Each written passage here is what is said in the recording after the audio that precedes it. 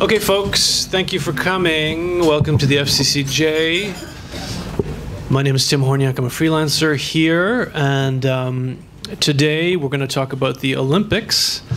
Our distinguished guest today is Andrew Zimbalist. He's a sports economist, and he's a professor at Smith College in the United States. And he's going to talk about why it's risky, potentially risky, to host the Olympics. As you know, Tokyo just marked the 3 years before the hosting begins of the 2020 Olympics. Just last week in this room, we had the CEO of the organizing committee, Mr. Muto, talking here. And amongst other things, he confirmed that the estimated budget for the Tokyo 2020 Games was, I think, in the neighborhood of $12.6 billion. If I'm not mistaken, that is more than double the initial estimates from the early part of the bid. I come from a city called Montreal in Canada, and we hosted the Olympics in 1976. And it was famously under budgeted in terms of the estimates they made for the cost of the 1976 Olympics. By one estimate, were 720% off. They were wrong. They were under the actual value by 720%. So that's very funny. It took 30 years for the city to pay off the cost of those Olympics in 76. And to this day, many Montrealers still call the Olympic Stadium in Montreal not the big O, as in the letter O, but O-W-E, as in owing money. So the big O Stadium in Montreal. Anyway, without further ado, Professor Zimbalist will talk about his books, and one of which I've been reading. It's called Circus Maximus, and it's about the cost of the Olympics and the World Cup. And he's going to tell us why he wrote this and other books. And I'll just ask you, please, if you could put on your cell phones and smartphones to vibration mode so they don't make any noise while Professor Zimbalist is speaking. And without further ado, the floor is his. Thank you very much, Tim, and thanks so much for thanks for inviting me. Thank you. It's a pleasure for me to be here. I've traveled to Japan and I've taught at Doshisha University in Kyoto. This is one of my favorite countries to visit in the whole world, so I'm delighted to be here. I have been doing work really since 2004 and 2005 on the economics of the Olympics. One of the things that has always been present around Olympic publicity is this idea that the IOC puts out there, which is that hosting the Olympics is a wonderful thing for a country economically. The kinds of claims that you hear every 4 years are things like what the chairman Sebastian Coe said. He was the chairman of the London Organizing Committee. He said London 2012 was a once-in-a-generation opportunity to showcase everything that makes Britain great in order to generate long-term economic benefits. There was a study done by Ernst & Young and the University of Sao Paulo in Brazil prior to the hosting of the World Cup and the Olympics there. And that study estimated that there would be a benefit to the GDP of $100 billion,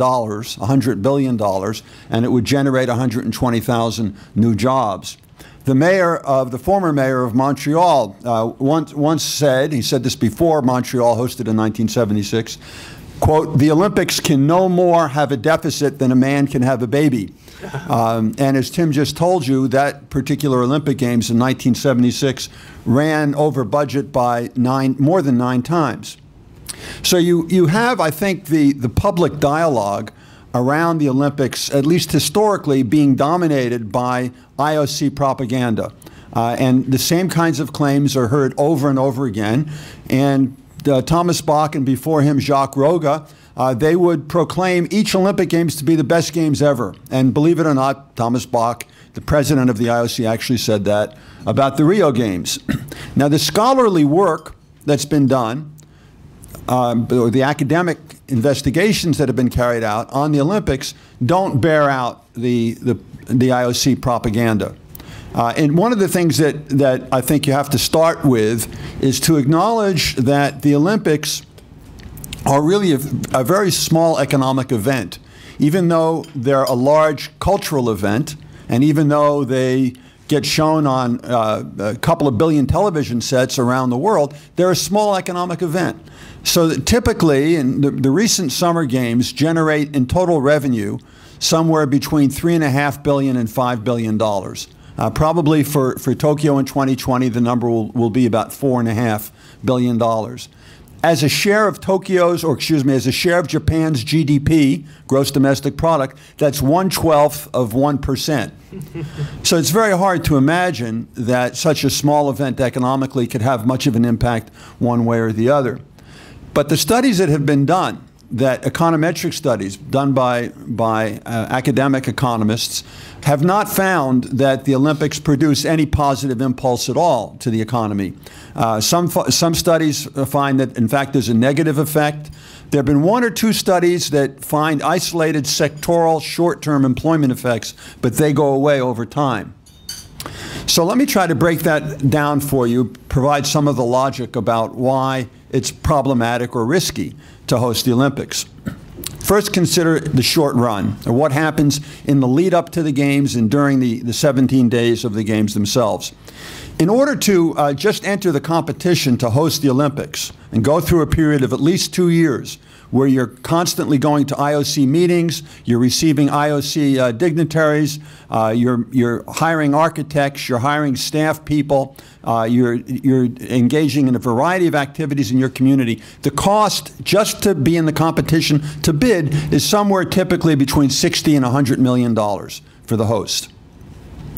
Now, you often hear claims that one of the great advantages of hosting the Olympics is that there's a lot of construction that goes on. You have to build new stadiums, and you have to build new roads and infrastructure, and so new hotels, and all of that construction means jobs, and that's good for the local economy. You also hear the claim that there's a boost to tourism because of the publicity impact of hosting the games. Those two claims are not borne out empirically. I want to talk to you a little bit about that, and then I want to talk to you about the experience that Montreal and so many other places have had about cost overruns and what the financial balance is at the end of the Olympic Games. So the idea that there's this wonderful construction impact, it turns out to be not borne out. And why is it not borne out? The reason it's not borne out is because when you do the amount of construction that the Olympics requires, and it does require an enormous amount of construction, these days, to host the Summer Games, you have to build or have 35 sports venues. You have to build an Olympic village that costs somewhere in the neighborhood of $2 to $3 billion. You have to build a media village. You have to build an international broadcasting and media center. You have to do a lot of infrastructural work in telecommunications and transportation and hospitality. So there's an enormous amount of building. Why is that not good for a local economy? Well, the first thing that you have to be concerned about is what the state of the local economy is during the 7 years of buildup, right? You get chosen as the Olympic host 7 years before you actually host the games. If the economy in your city happened to be very depressed during those 7 years, well, then it might be, in fact, the case that having all of that spending on the Olympics would be positive. But if the economy is close to full employment and you have all of that spending, what it does is not generate more jobs, but it generates more inflation.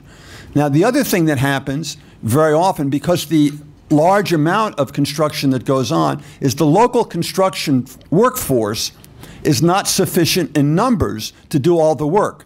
And so you end up inevitably importing workers from other cities in the country and from other countries altogether.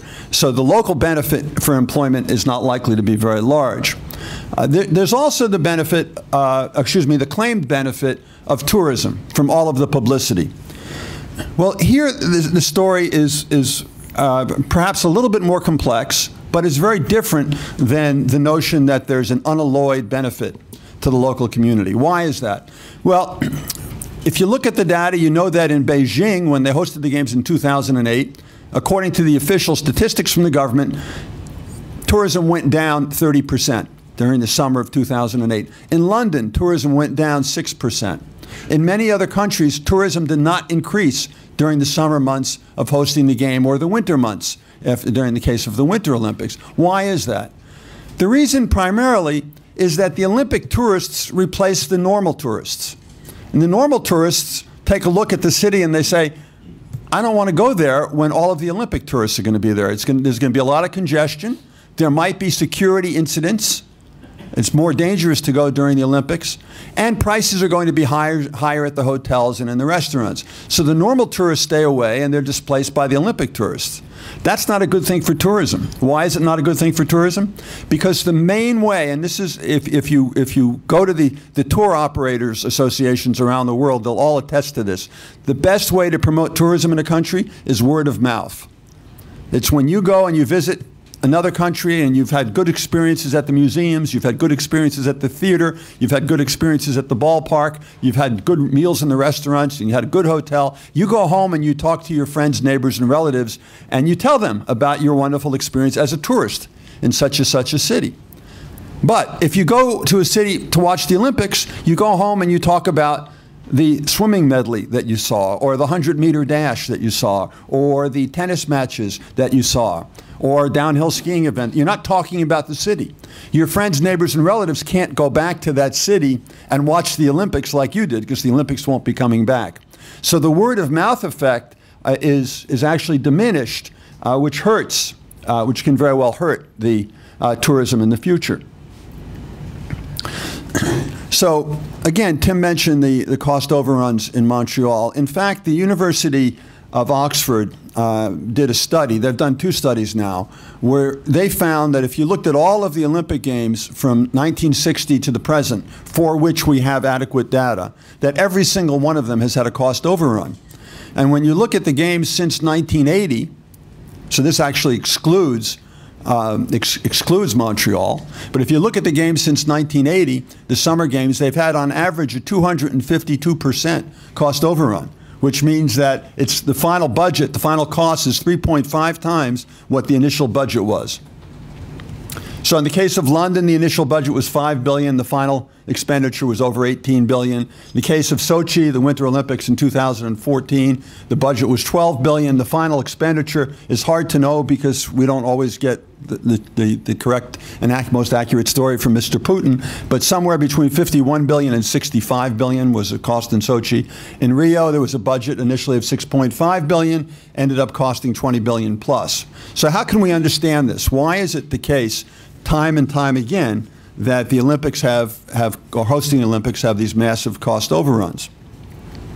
Well, the first thing is that you find invariably is that the individuals who are involved from the host city, who are trying to convince the political bodies to approve of the Olympics, always lowball their initial estimate.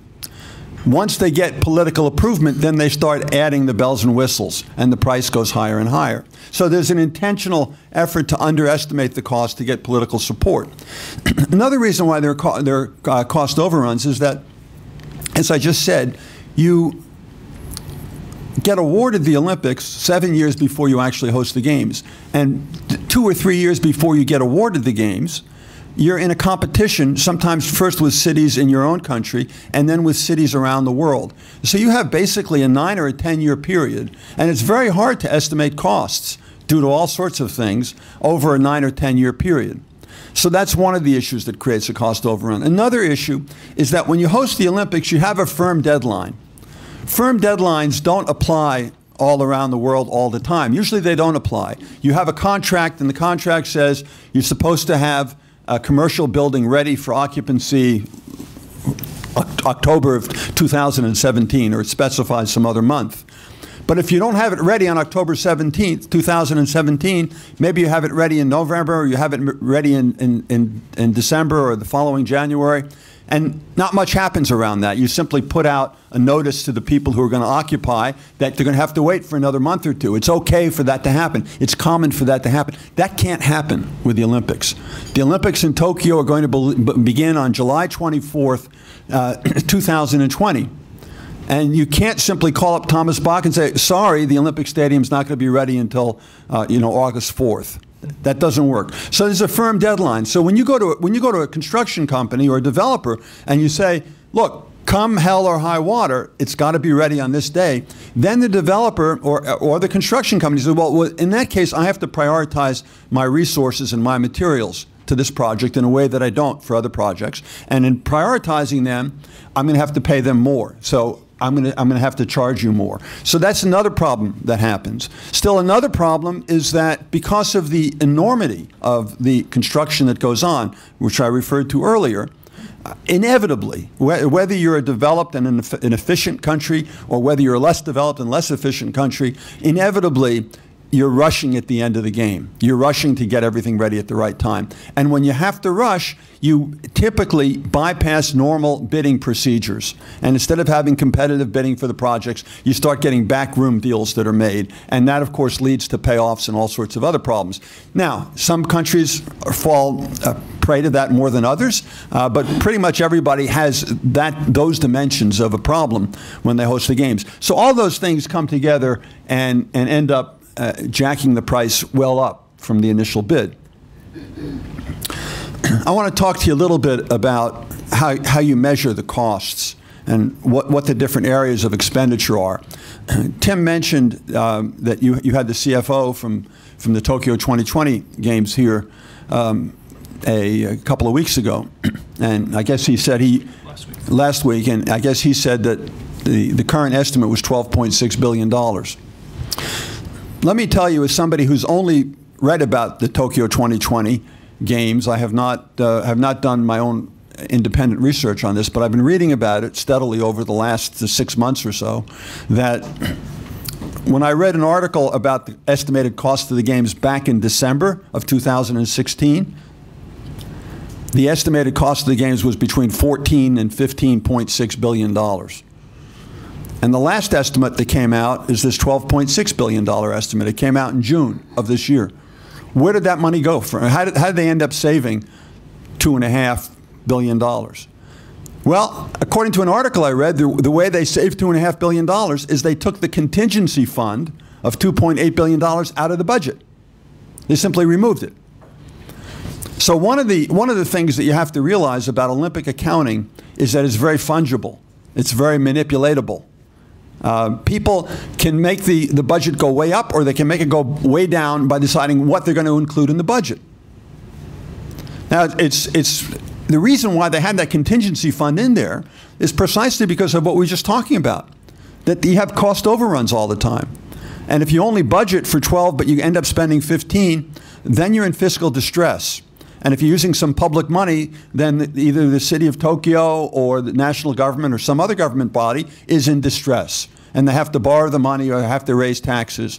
And that creates all sorts of political problems.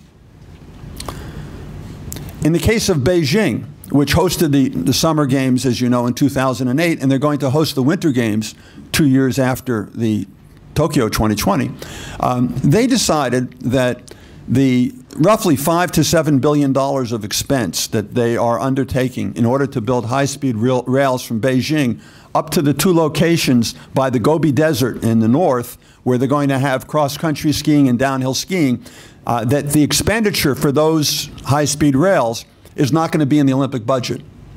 Why is it not going to be in the Olympic budget? They say because they were going to build them anyway.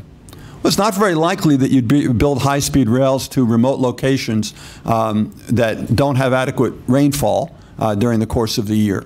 But that's what they're doing. And so simply that $5 or $7 billion disappears from the Olympic budget. So there's a lot of finagling that goes on. Basically, an Olympic budget has 3 or 4 buckets. One of the buckets is an operations bucket. By the way, so I'm supposed to stop at 1, right? Well, yeah, but we can, okay. We can keep give or going take, a little bit. give or take. Yep. Okay. So an operations budget, that's the cost of operating the games for 17 days while the games are going on. Boston, which had applied to be one of the hosts for the 2024 Summer Games, they had an operating budget estimate of $4.7 billion, and that's where most host cities come in.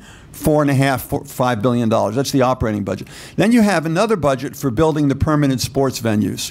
In the case of Tokyo 2020, 40% of the venues that will be used will be new, freshly built. In the case of Los Angeles, which will get the games for 2028, they don't have to build anything. The permanent sports venue budget in the case of Boston was $3.4 billion. Then there's an infrastructure budget.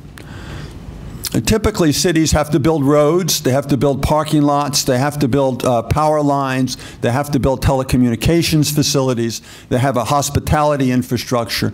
There's there's an infrastructure budget, which is the third bucket, that goes anywhere from $3 or $4 or $5 billion up to, in the case of Sochi, 30 or Beijing, 30 or $40 billion. In the Boston budget, the proposed budget for Boston that was actually in the budget, they were saying it was going to cost $5.2 billion. But the head of the state legislature and the Transportation Committee said it would cost at least $13 billion. So again, it's a matter of making up whatever number you want and throwing it into the budget. Then there's another bucket, which is security. In the case of Rio, last summer, they had 85,000 troops on the streets surrounding all of the Olympic venues to protect the security and the safety of the tourists and the athletes and the IOC membership that was at the games. 85,000 troops. They also had large tanks. They had all sorts of military equipment all over the city, and it cost them around $2 billion to implement the necessary security measures for the games. They were concentrating the police around the Olympic venues, which meant that the other areas of Rio didn't have security. And so crime went up for the people who were living in the rest of Rio de Janeiro enormously during the games and after the games. So you have at least 4 buckets that account for the different costs. Now, another thing that invariably happens is that cities will talk about how they're going to invest in or how they're going to develop private-public partnerships so that a good part of the final bill won't fall on the city, but will rather be covered by private investment. One of the things that you have to realize is that in order to get a private investor to put his or her money into Olympic venues or into Olympic infrastructure, you have to induce them to do that. Because obviously, if a stadium hadn't been built prior to the Olympics, then nobody thought it was a good investment to make.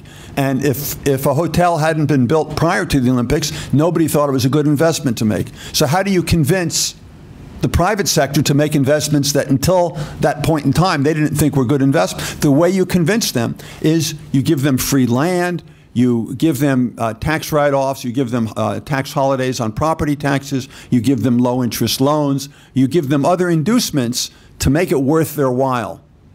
And so even though you might find that the Olympic Committee tells you, okay, 60 or 70 or some other percent is private money, there's really public money hidden there because the public is not going to be taking in the taxes that it would otherwise take in.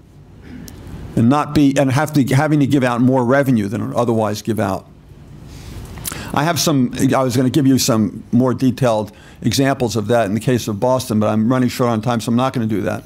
Now, another thing that I think is important to realize, and this particularly I think would apply to a place like Tokyo, is that there are what economists call opportunity costs, not out-of-pocket cash costs, but opportunity costs for doing all of the work that you do for the Olympics.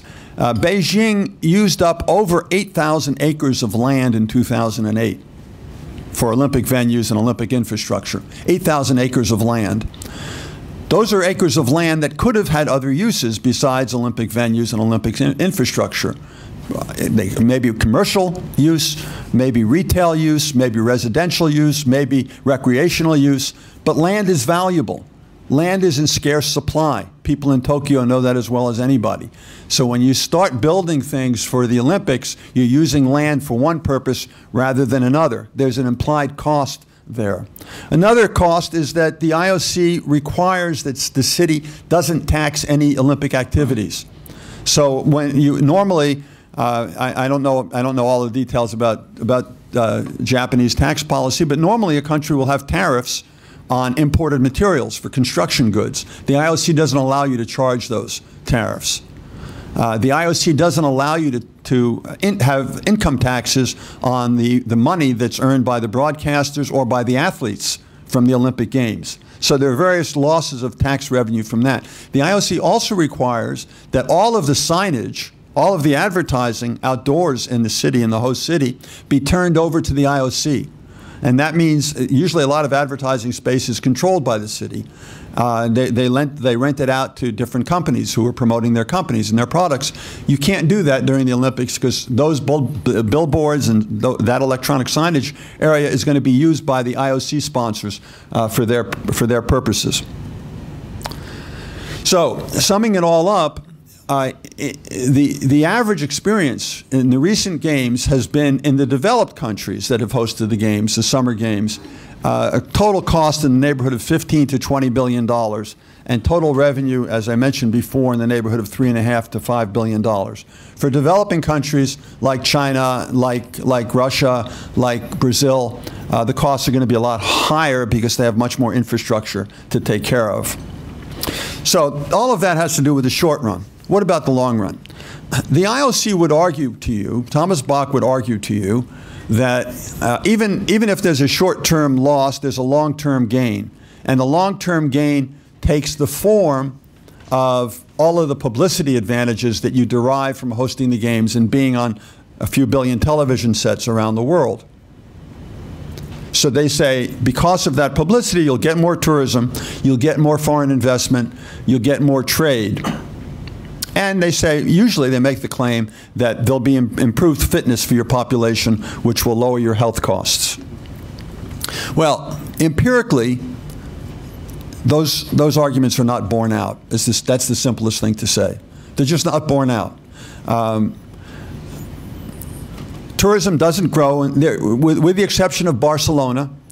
Tourism has not gotten a boost from other Olympic hosts for the reasons that I outlined earlier.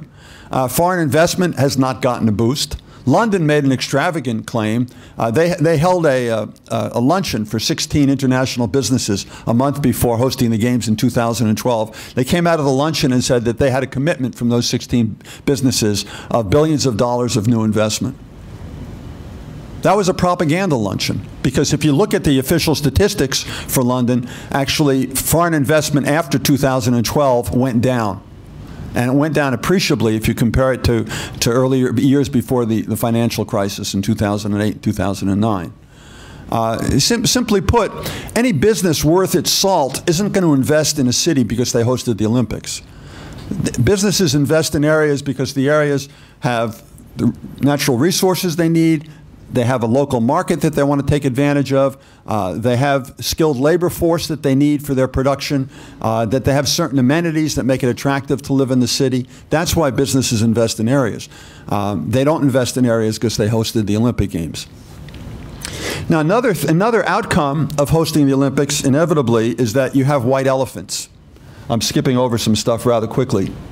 You have white elephants. So white elephants are facilities that you build for the Olympics that either aren't used at all going forward, or they're used very, very infrequently. And you can't justify the cost of even maintaining those facilities because they're used so infrequently. So you have the bird's nest in Beijing. In Rio, you have virtually everything that they built for the Rio Games in 2016. These are things that are lying idle. Something like 75% of the facilities that were built for Athens in 2004 lying idle. If you reflect on the whole process, what you see is that cities for the Olympics are building things that they didn't have before the Olympics. Why didn't they have them before the Olympics? Because there wasn't sufficient demand to maintain those facilities in an economic fashion. Just because you host the Olympics, people in your country aren't all of a sudden, like in Rio. They built a golf course. In Rio, prior to the Olympics, they had 2 country clubs. Both of those country clubs had a very low level of play. There was very low interest in golf in Brazil and in Rio. They built a 3rd golf course. They built it in an environmentally protected area, in a marshland. They destroyed the ecology in that area.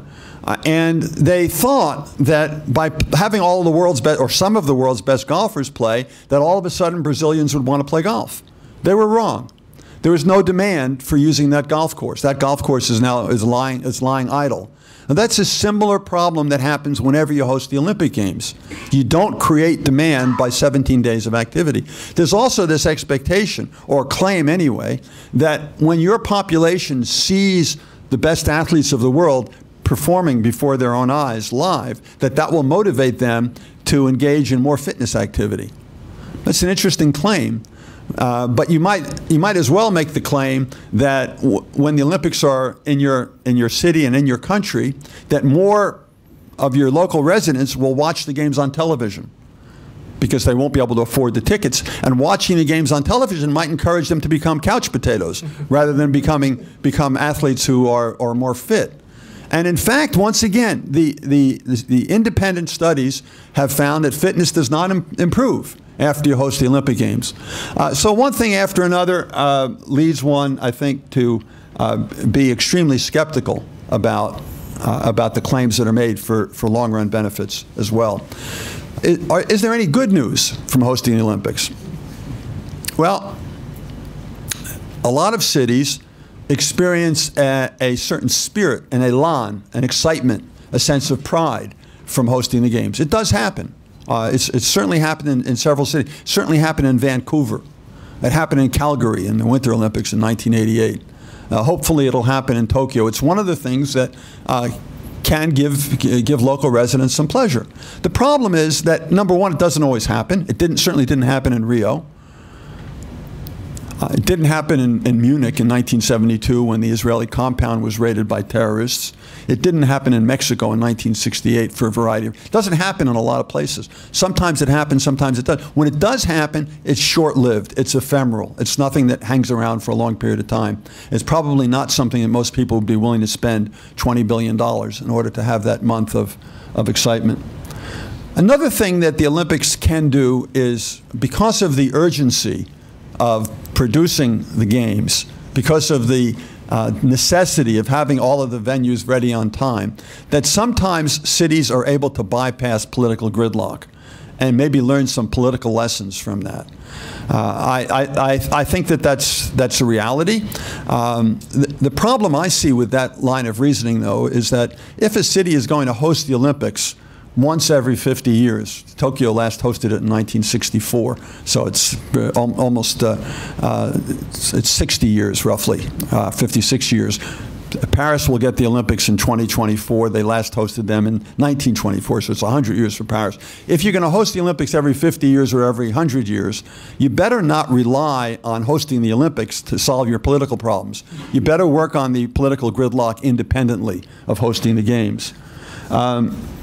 I don't have time to talk about, I think there are two stories, both in Barcelona in 1992 and Los Angeles in 1984. I think arguably those are success stories. They were under very special conditions, and I'll be happy to come back and talk to you about that in more detail.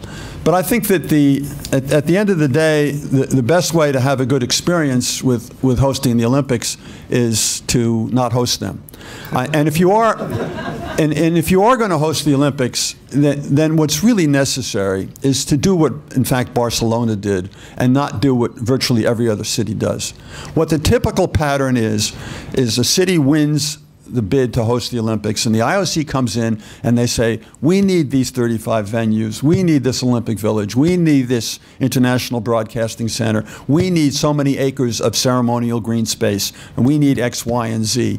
And then the city goes through contortions, twisting its body and twisting and turning in order to accommodate the IOC. Sure, the politicians will say, oh, well, we integrated this with our planning and we're meeting certain needs of ours. And probably sometimes they are. They're spending $20 billion and maybe they get $2 billion of worthwhile infrastructure. What happened in Barcelona was distinct from that. What happened in Barcelona is that after Franco was gone in 1975, and democracy was reintroduced nationally and locally, is that the citizens of Barcelona and in the Catalan area of Spain laid out a plan for how they wanted their area to develop. It's something that had been ignored or overlooked by Franco. Did I say Castro a minute ago? I said Franco, good, okay. That had been overlooked during the 30 years of, or 40 years of Franco. And so they laid out a plan for their city. The major part of the plan was to open the city to the sea again, because what had sprung up during the 40 years of Franco was a manufacturing belt and a warehousing belt that separated the main blocks of the city from the Mediterranean. And they developed a plan that was going to undo that and create new roadways that was going to make it easier to travel around the city. So they had a plan in place. And with that plan in place, they got the idea that they could meet the IOC requirements in a way that wouldn't alter that plan at all, and in fact would accelerate the implementation of the plan. So in Barcelona, the plan came first, and the Olympics was fit into the plan, rather than there being no plan and the IOC coming first and then the city fitting itself into the IOC's demands. So I think there are ways to deal with this issue, to deal with the challenge. They have to do, though, with a completely new gestalt.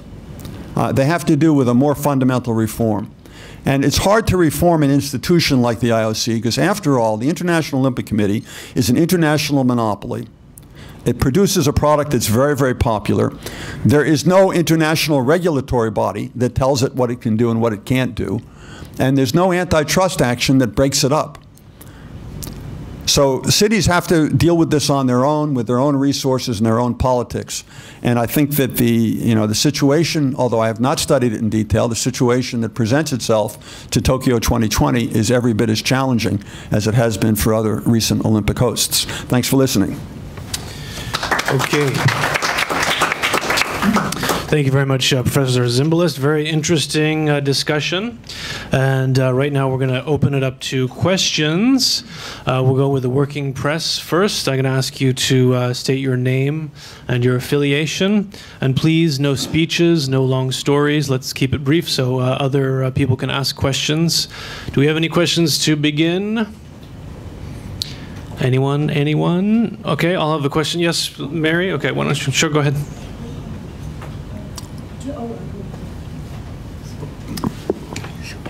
Sure.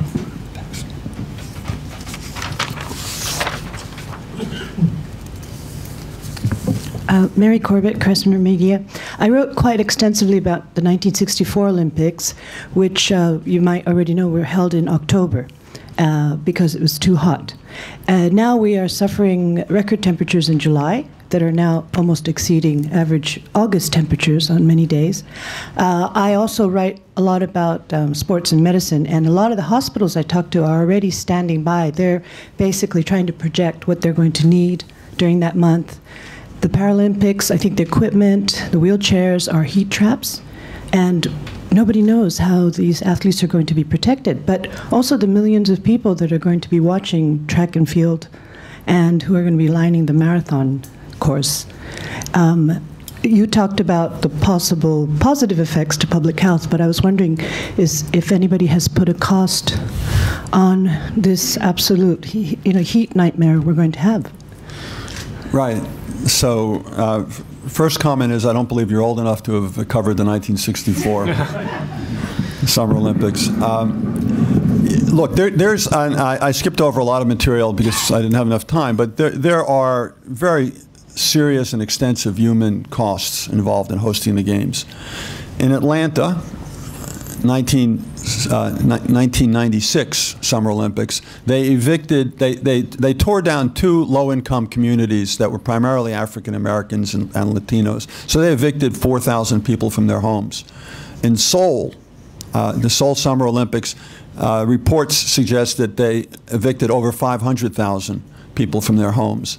In Beijing, in 2008, they evicted over 1.5 million people from their homes.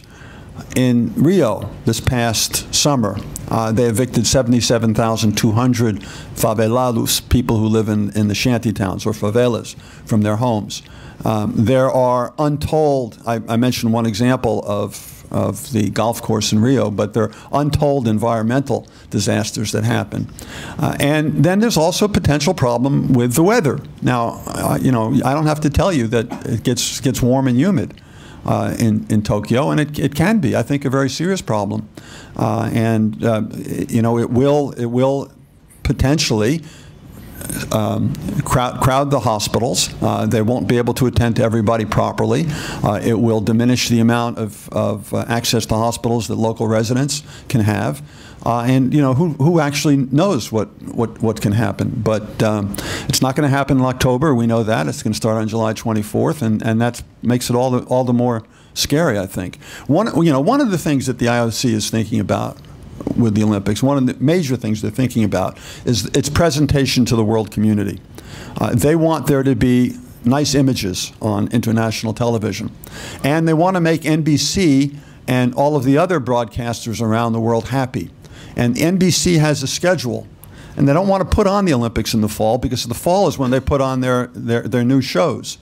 NBC would spend much less money, or give the IOC much less money, if they put them on in October. The NBC does have in their schedule time between July 24th and roughly August 10th or August 11th. So that's what determines how these things get done. And it doesn't get determined on the basis of what makes sense for the athletes, or what makes sense for the tourists who come, or what makes sense for the residents of Tokyo. Yeah, you have a follow-up question? Just a quick one. Yeah. So one of the things, for example, I think in Athens, same problem, same average temperatures as Tokyo. They decided to run at night. The humidity was much lower. And that's the problem. Humidity is sky high in Tokyo. Yeah. And athletes don't complain 3 years in advance because A, they want to make the Olympic team, they don't want to make noise, right? But closer to the racing day, for example, can the athletic union say, no, we're not going to run under these conditions, period. But maybe we have to do it at midnight. But the humidity is high at midnight. but is that one way that a city can say no to NBC or the Olympics? Well, one of the interesting things is that because of the experience that Olympic hosts have had really since the year 2000, which is these ballooning costs with revenues way, way below the costs, is that fewer and fewer cities want to host the games, right? So for the 2022 Winter Olympics, at one point in time, you had Beijing and Almaty, Kazakhstan, and you also had 5 European cities that were in the bidding. And all 5 of the European cities during 2014 dropped out. They said, we don't want it. This doesn't make sense for us. For the 2024 Summer Olympics, you had dropping out. At the end, right now, we still have Los Angeles and Paris, right? But before that, we had Boston was involved, Toronto was involved, Budapest was involved, Rome was involved, and Hamburg was involved. They all dropped out. So the IOC has a problem. The problem is that the games have gotten out of control. And their historical model, which was to get cities of the world to bid against each other, and by competing against each other, bidding up the cost every time, because each city would say, oh, we can do it better than that city. Our Olympic Stadium will hold 90,000 instead of 80,000, or whatever the gambit was at the time. That model is not working. And so the IOC, back in December of 2014, passed a reform package that they referred to as Agenda 2020. And that reform package highlighted three goals that they said that they were going to implement. One was that they were going to make the Olympics more sustainable, environmentally sustainable. Number 2 was that they were going to simplify the bidding process. And number 3 was that they were going to make it more economically sustainable, so cities would find it more attractive to host the games. Now, interestingly, I don't know if people were following this, but John Coates, who is the vice president below Thomas Bach of the IOC, he was in Tokyo about a month ago, maybe six weeks ago, and he said, look, you guys have to lower your costs. You remember the initial bid in Tokyo was about $5.6 billion, and now they're claiming it's $12.6 billion, or $15 billion if you include the contingency budget. But you remember that the governor of Tokyo commissioned a study back in December, I think it was last December, and that study, the task force, said that the games were likely to cost $27.1 billion. The IOC comes along and they say, wait a minute, you guys can't spend $27 billion. That's terrible PR for us. We're trying to convince the world that this is economically sustainable. And he said it again 6 weeks ago. He said $15 billion is too low. You got to keep driving the cost down. And why did he say that? He didn't say he wanted to do that so that taxpayers in Tokyo would have a lower burden. He said we have to do that to make the IOC more popular. So the IOC is aware that it has a problem. It's trying to implement reforms, but nothing profound has happened. All of the reforms, in my view, have been superficial. They've been on the surface. Okay, let's go to another question. I think Daryl in the back had his hand up before. Yeah, Daryl Gibson, freelance. Oh, sure.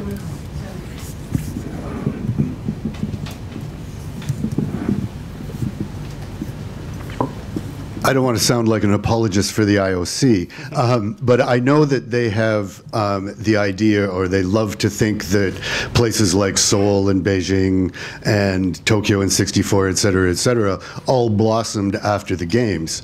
And as someone who doesn't know Tokyo in '64, but knew Seoul well before '88 and Beijing well before 2008, there's no doubt been a change in South Korea and in China, particularly in Beijing. I'm not ready to say that that was because they had the Olympics, but it doesn't seem, you know, if you do a very strict cost-benefit analysis, it doesn't look like those were very great things, and yet now, what, 25 years later, South Korea is nothing like South Korea was before '88, despite the fact 700,000 people got bulldozed. Yeah, so thanks. That's a good question. I think in a way you already provided my answer to it embedded in your question. The issue is that if you go back to Tokyo in 1964, you go back to Seoul in the late 1980s, you're talking about two societies that are rapidly developing. Very high investment ratios, annual growth rates, double-digit annual growth rates. And in the middle of those periods, you stick in Olympic Games. Now, I'm sure that the publicists from the IOC say, aha, look at the country continued to develop.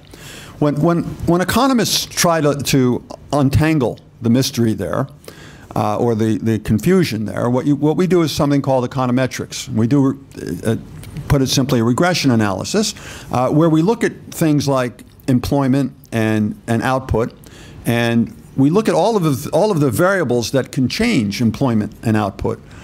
So there's a literature on economic growth that says that, one of the major things that makes an economy grow fast is a very high investment ratio.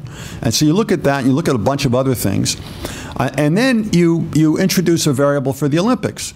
And you try to see if the variable of the Olympics has a distinguishable impact from all the other stuff that's going on. And what I'm telling you is that the econometric studies have found that it doesn't, basically. So it's, there's always an issue of causality. What's making what happen? But so I think part of my answer is that you have to go and you have to look at the empirical evidence, the econometric studies. But part of it is to try to understand the logic of how can it be the case that when you build back in 1964, the amount of building was much lower than it is today, but whatever it was, whether you're building 35 venues or 20 venues, how can it be the case that building a velodrome and building an extra aquatic center and building a bunch of international broadcasting center outlets, how can it be the case that those investments are going to promote development in a country? Why would they promote development in a country? Why were they appropriate investments for a country to make that didn't need those before they hosted the Olympic Games? And I think that if you work through the logic, it's very hard. It's very hard to come to the conclusion that posting a party for 17 days that cost $20 billion is a productive thing for a country's development. Now, as I said before, if you're investing $15 or $20 billion, it's probably going to be the case that you end up building a road, and you end up building a bridge or a tunnel, and you end up building a few other things that are productive for the country. But if you look at the longer scheme here, why is it a good investment to invest $20 billion to get an output of $2 billion that's worthwhile? It's not. You're wasting resources. So I think it's a real good question. It's always hard to separate out cause and effect here, but I just don't think that the evidence would end up supporting those arguments. Okay, I think we had a question in the back, George, and then we'll go to you, Andy.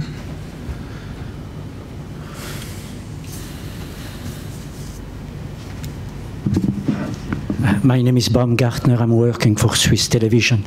You didn't mention the incestuous relationship between the media and the IOC and the organizers of the games.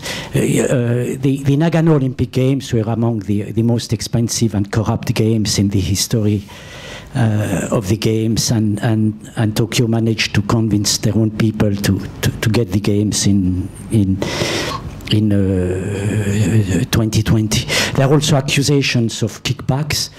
They bought the games. But the investigations regarding the Tokyo Olympic Games is made by some prosecutors in Paris. Nothing here.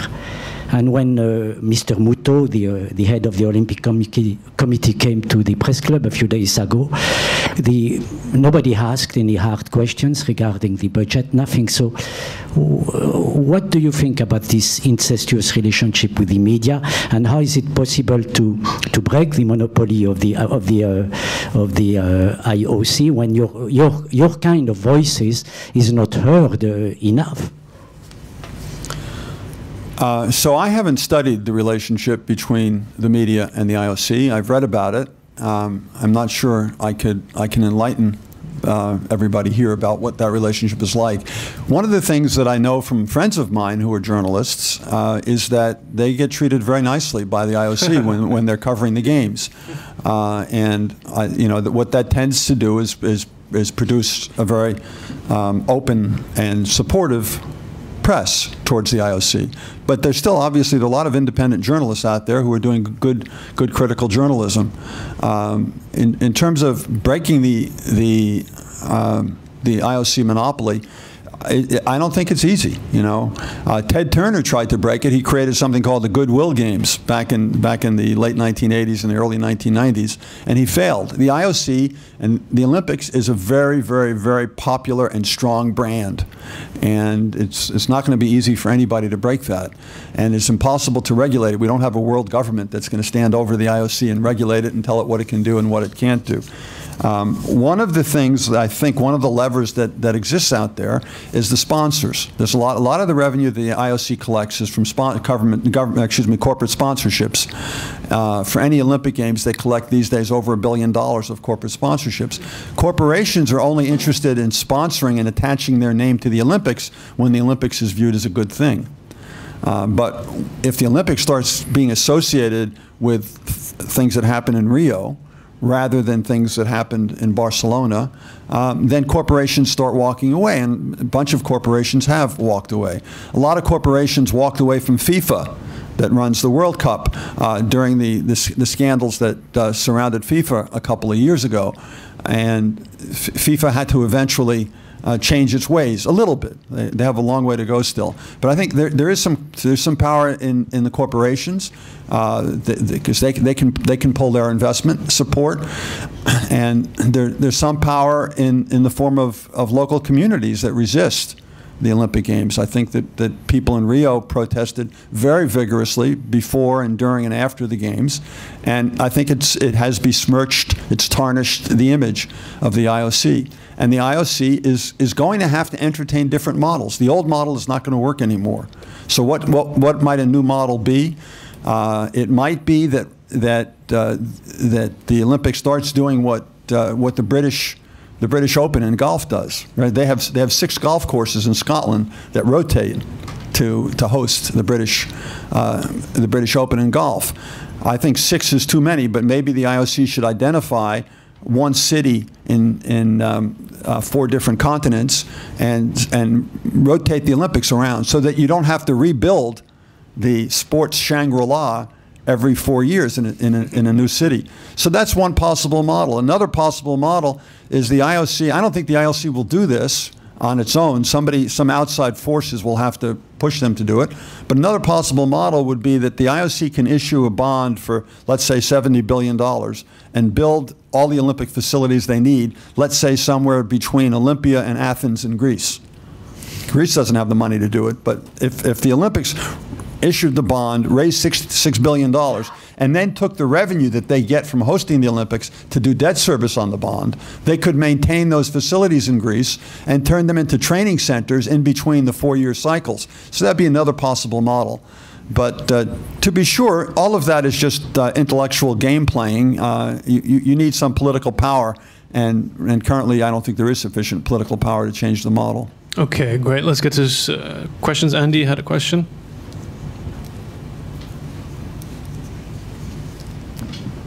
Hi there, it's Andy Sharp from Bloomberg.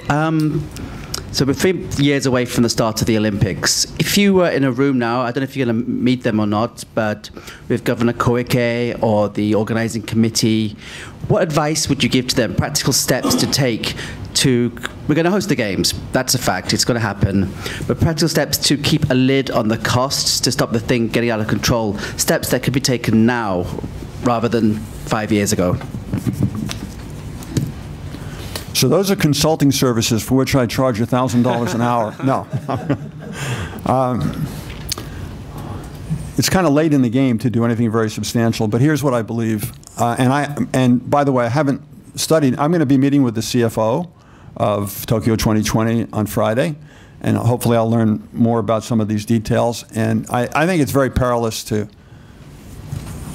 for an outsider to come to a place without knowing the details and to tell the place what they should be doing. But I think as a general matter, what I believe is that Tokyo has some leverage. It's extraordinarily unlikely that the IOC is going to pull the bid from Tokyo at this point. It's too late in the game for the IOC to do that. It would be terrible public relations if they did that.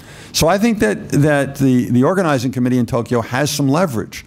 They can basically go to the IOC and say, we want to do this and we don't want to do that, so we're not going to do that.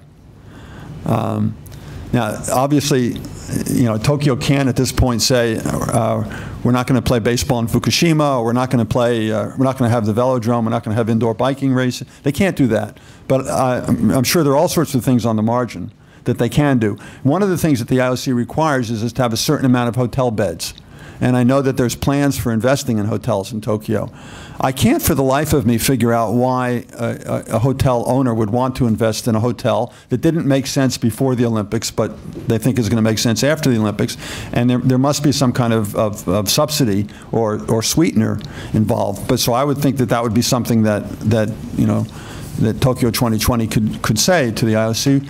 They want to avoid the overbuilding of hotels, which happened in Sochi, which happened in Sydney, which happened in Lillehammer, which happened in many places. So, again, without knowing the details of what's being invested in right now, I can't go beyond that. But I think that they have some leverage to at least cut corners and save some money. And I think it's too late to do a fundamental reordering of the planning. But again, if there are parts of the infrastructural investment that make sense for Tokyo's development, I think it's fine to do those things. If there are other things like creating special lanes for Thomas Bach and John Coates to travel in so they don't have to get caught in traffic, I would tell them, we're not building it. We're not building those roads, and it's going to, sorry, but it's going to take you an hour and a half to go from cluster A to cluster B. Okay, I think we have time for one more question. Yes, sir.